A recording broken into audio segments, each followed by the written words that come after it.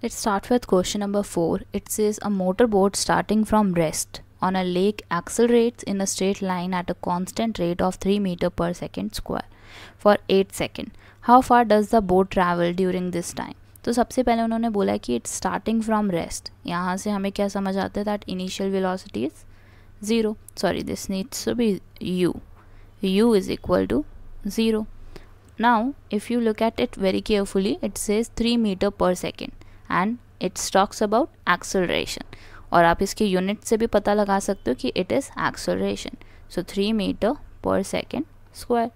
Now time you can see is 8 seconds. How far does the boat travel during this time? इसका मतलब हमें distance travel निकालना है which is given by s. s की क्या value होती है ut plus half at square.